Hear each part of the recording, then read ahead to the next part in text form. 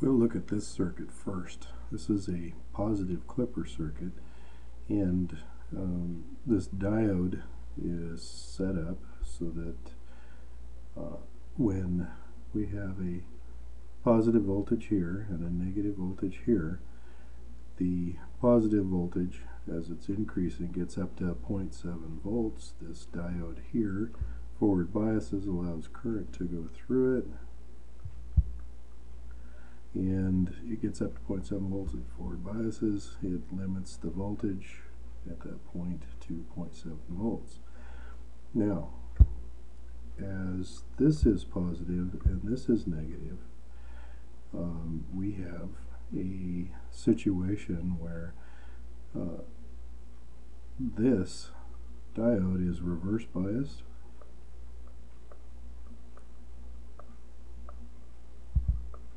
okay. That reverse bias means that it's not going to allow current to flow. That current goes this way, it's split up through RL and RS. So VRL is equal to E source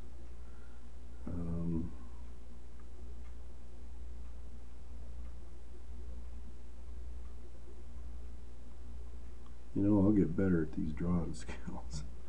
That's pathetic.